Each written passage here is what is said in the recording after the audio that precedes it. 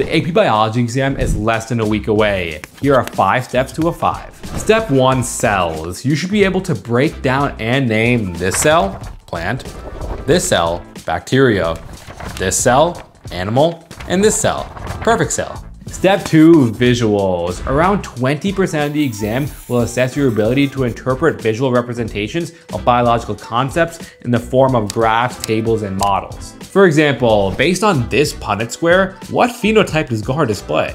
Step 3, cycles. Understand the key components and purposes of major biological cycles such as photosynthesis, cellular respiration, the cell cycle, the Krebs cycle, and the Calvin cycle. Step 4, equations. Be prepared to perform calculations like chi-square analysis and Hardy-Weinberg equilibrium. Step 5, study efficiently. The entire exam covers 8 units, with the most emphasis on Unit 7, natural selection, followed up by Unit 6 and 3. But if you want a full exam breakdown and resource guide, just check out the link in my bio and follow for the next AP.